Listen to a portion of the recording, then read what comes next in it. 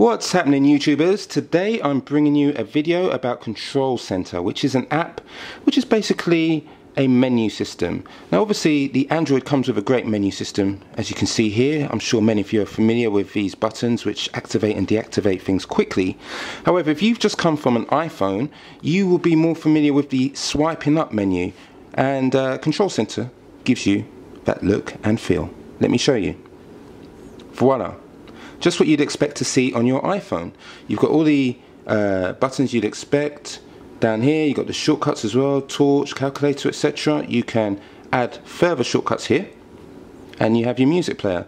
So really useful, especially if you've just come from an iPhone environment and you're just getting used to your Samsung phone.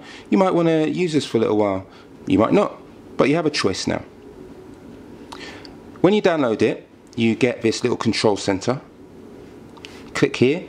You can go into any of these buttons to configure. Configure touchable area was useful for me because I had the touchable area at the bottom, and what I also did was take off the touch vibration because I found that a little bit annoying after a while. Other than that, the next thing to show you is the Play Store. If you do want this app, it's called Control Panel Smart Toggle by Very Cool Apps. I think it's cool. I think it's a fun little app. It's starting to merge. Is there really that much difference between an iPhone and an Android now? Well, I think there is personally, and I will be doing a video telling you which one I think is the best. So please subscribe to make sure you get that video as soon as I make it.